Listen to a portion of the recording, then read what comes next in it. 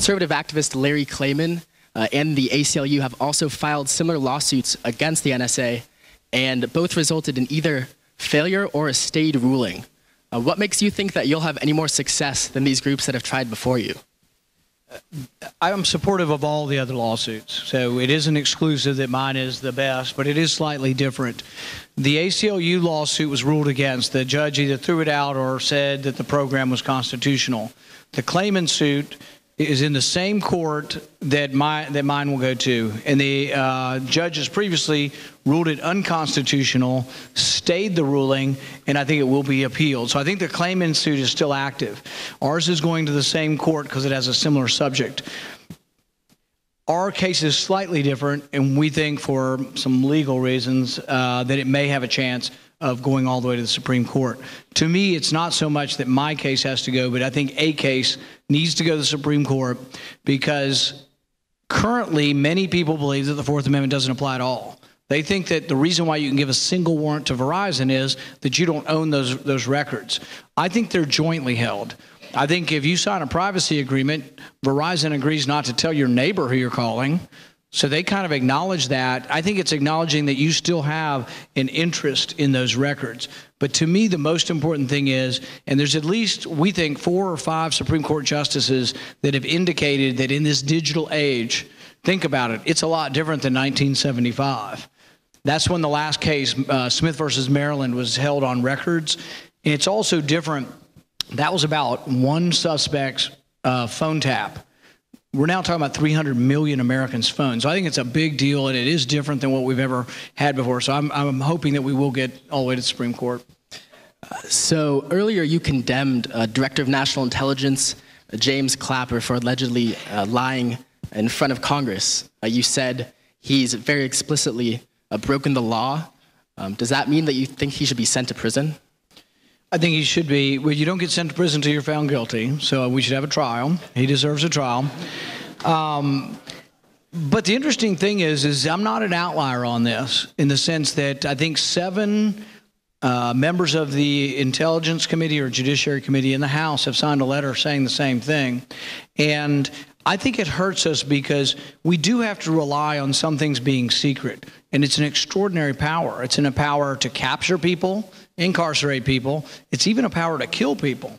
So that power needs to be overseen, and they have to be honest with us. If the people in charge of the intelligence community are not being honest to Congress, and they're actually spying on Congress, I have grave doubts about everything they're telling me. So yeah, I think it is important. And one of the reasons I bring it up is that many of these people, they want to throw the book at Snowden. And I have mixed feelings what should happen, because I think you can't release secrets all the time. I mean, that would lead to chaos. But at the same time, I think he also wanted to reveal something he thought was unconstitutional. But for all the people that want to throw the book and the letter of the law at Snowden, I like the contrast. They don't want to do a thing. They're not a peep out of them for Clapper. So you're not really being consistent if you want to throw the book at Snowden, but you don't want to do a thing to Clapper. They both broke the law, technically, and then you have to decide what justice is. But yeah, I think Clapper should be tried for perjury.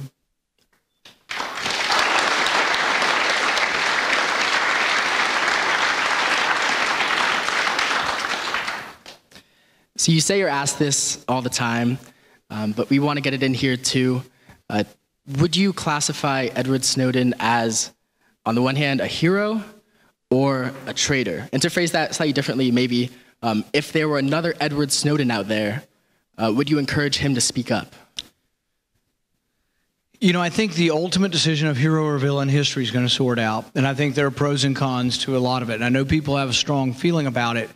I think that his intentions were good, but here's the problem. Let's say we have 400, 500 people here, and let's say you all are, we're talking to you and you're the new recruits for the CIA or for the intelligence for our Army. Should I tell all 500 of you, just decide when you think it's unconstitutional and just reveal secrets anytime? You could see how it could lead to chaos. But at the same time, I'm very upset about what our intelligence community is doing, and we might not have ever known about it had Snowden not leaked it. Some say Snowden should have tried to become a whistleblower. I don't know if he did try or what the process is. But I think on the one hand, you have chaos. Bradley Manning released 24 million pages. There's a chance that people could die from that. There's a chance that intelligence could get out, that it could endanger our agents. And I'm not against spying. I mean, we will have people gathering intelligence around the world, and I don't think that we can allow willy-nilly, indiscriminate release of documents. But at the same time, I'm sympathetic to what was released because I think it's a real problem.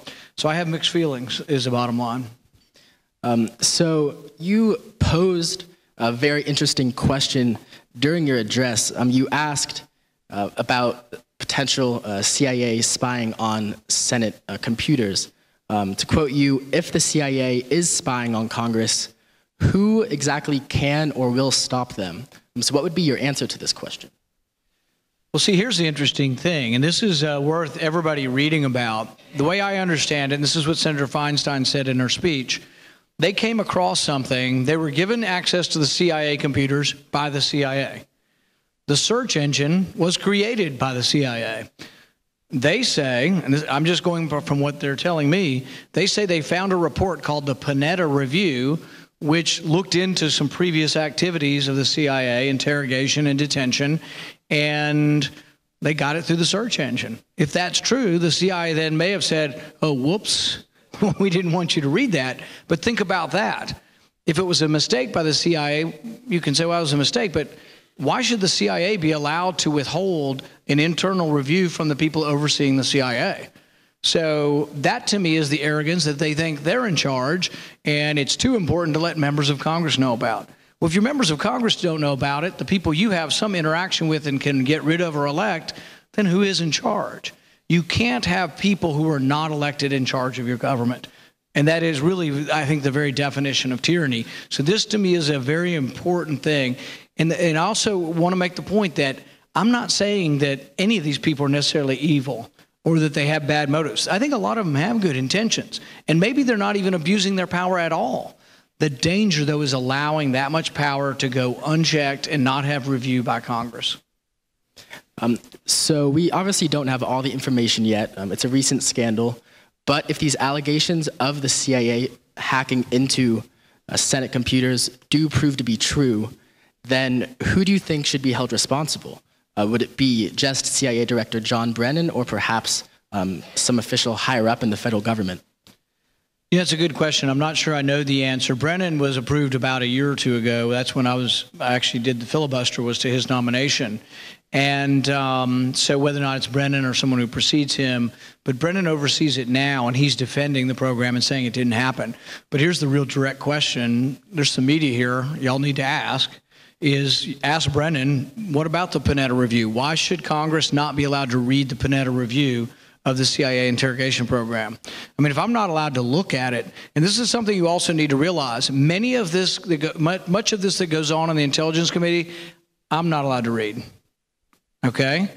The Intelligence Committee is allowed to read things I'm not allowed to read, and then the head of the Intelligence Committee is allowed to read some things that the rest of the Intelligence Committee isn't. Some of the revelations that have come forward, and the day before they came forward, the CIA calls up Senator Feinstein and Chaplin and says, oh, by the way, we've been collecting email for the last 10 years. It's going to be revealed tomorrow. You know, so we're really not in the loop on this stuff, and we're not overseeing it. They're doing what they want, and then when they get caught, they inform us, but that's not oversight, and that's not representative government. This is incredibly important, not just because of abuse that may be occurring, but because of abuse that could happen if someone took the reins of power and really wanted to use this for malevolent purposes. All right, so we have time for just one more question for this interview. This is on sort of a different topic. There has been pretty extensive media coverage of your recent visits to places that don't usually vote Republican, like students at Howard University. You mean like Berkeley? And at UC Berkeley.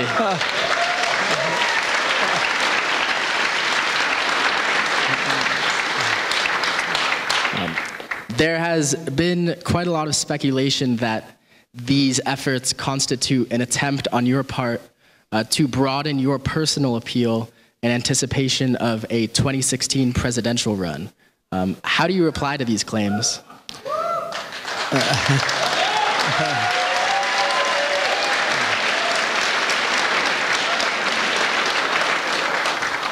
Maybe. Part of it might be that. Part of it might be that the Republican Party is I've said they have to either evolve, adapt, or die. You know, it's a pretty harsh thing. I think I was telling somebody the other day, remember Domino's finally admitted they had bad crust? Think Republican Party, admit it, okay? Bad crust, we need a different kind of party. But I think some of...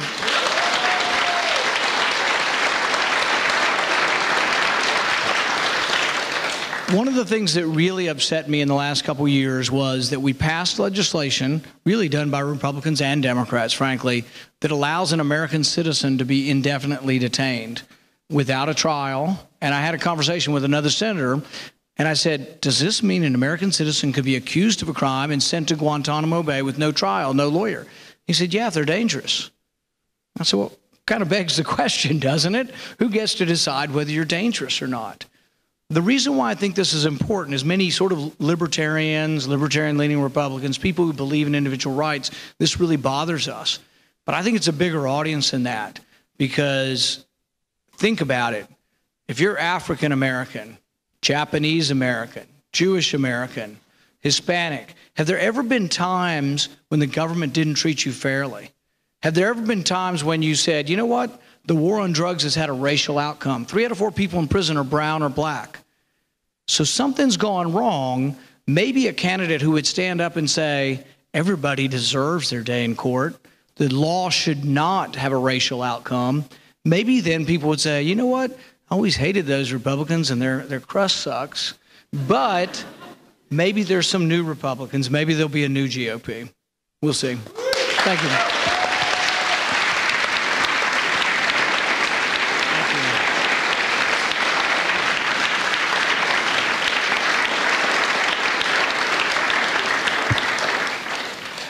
So we also have some questions from the audience. Oh, God. I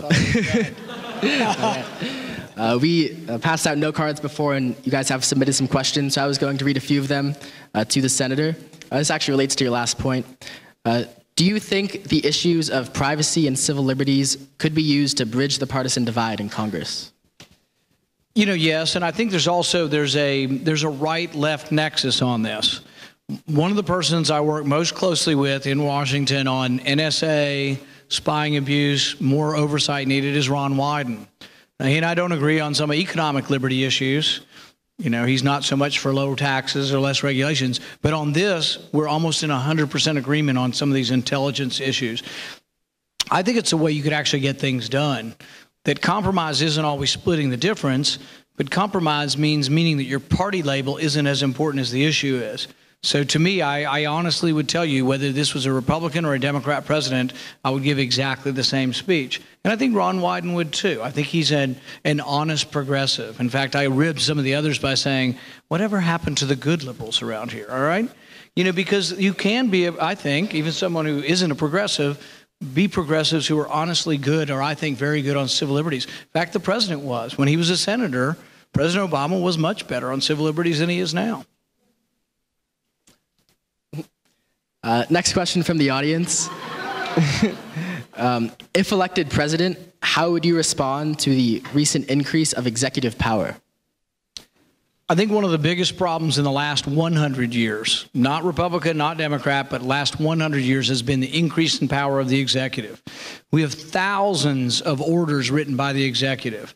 Montesquieu wrote and said, you know, he was big on the separation of powers and the checks and balances. He said when the executive begins to legislate, that becomes a form of tyranny. The check and balance is that the executive, the president's not allowed to legislate.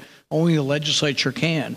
But it's a messy process, and everybody's got to just come to grips with that. It's a messy process, and it's not easy. But that's why you have to convince people on the other side of the aisle to vote for your stuff. And it is also why we have so much contention over the health care plan. Not one Republican voted for it. Had there been some Republicans voting for it, or had the Democrats come a little bit to our side to have a discussion, I don't think we'd be having this big war in our country right now. So really, I think the way I look at issues is we don't have to agree on everything. We are probably a mixture of people from parties and all different walks of life here. And let's say we take 10 issues. We're not going to agree on all 10. You know, we might agree on 3 out of 10. Why don't we work on the 3 out of 10 issues we agree on rather than spend our whole time fighting on the 7 out of 10?